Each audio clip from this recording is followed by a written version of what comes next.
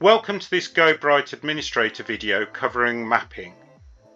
During this video we will walk through adding elements to a map and linking to created resources such as desks, rooms or parking spaces. So let's get started. If I go up to my settings tab, I can come down to maps. We already have two maps created, our first floor and our parking. So let's create another map. And this one we're going to call floor 2. We then select the image. We've already used the browse button to pull in the map that we wanted from our file directory. And now I've got my floor plan on my mapping screen. Just to talk through the screen layout, we can add resources, and that's going to be our desks, our tables, cars for instance. We can add icons such as emergency icons. We can enable a grid. So at the moment it's enabled and it's set at grid size 10px. I could change that if I wanted to. At the bottom of my mapping screen you see you've got 4 different colours. The brown shows that an icon is not linked, the blue that it's linked, the one grey shows that it's closed, and if it's just a mapping icon then it will be black and not interactive. If I use my scroll button on my mouse I can zoom in, and pulling my scroll button back I can zoom out of my floor plan.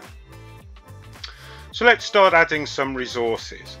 So if I click add resource, then that by default will come in as a table. And over on the left hand margin you can see that we've got an icon and it says table. So if I just change that to a desk, the icon changes. I can click on that and I can move it around my office.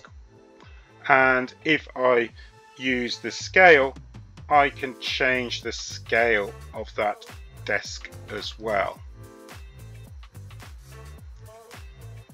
To speed the process up, I have a duplicate button, and you can see those desks snapping to the grid.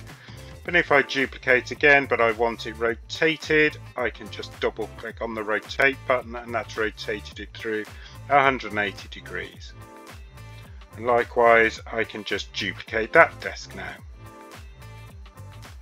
If I have a group of desks and those need to be duplicated, then I can use my control button. If I just hold that down, and then I can do a multiple selection, still holding the control button down. You'll notice the left hand margin has been simplified. I've only got a duplicate button or the delete, but if I hit the duplicate, that duplicates my bank of desks and I can just move those around my office space as well. If I want to start linking to resources, then I can select a desk in this case, and it takes 3 characters to start the searching process. And so I'm looking for the 2nd floor, so I've got this desk on the 2nd floor, and I can then go through my office. This time I'll use the numbers.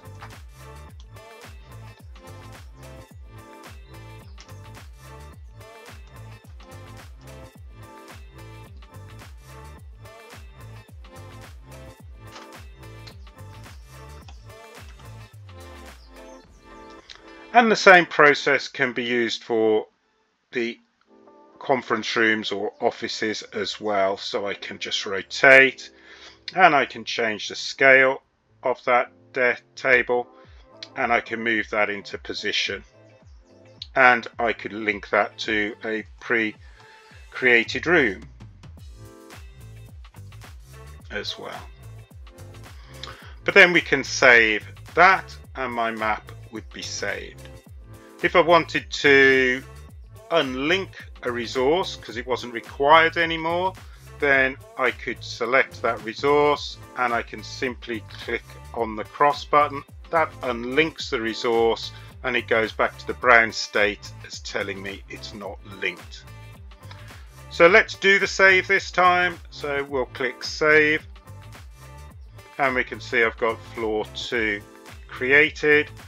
And all I'd need to do now to get that showing on my dashboard would be to go into the settings, into my general area, into my locations, and on my second floor I just need to change no map to floor 2, and I can save. So now if I go back to my dashboard, I'll have the second floor available, and there are my 4 desks that I linked on the map screen. You'll notice any resources that were brown don't appear on the dashboard screen, as they're not carrying a license at that point they're created. Thank you for watching this GoBright Administrator support video. If further support is required, please go to our website gobright.com and visit our help centre.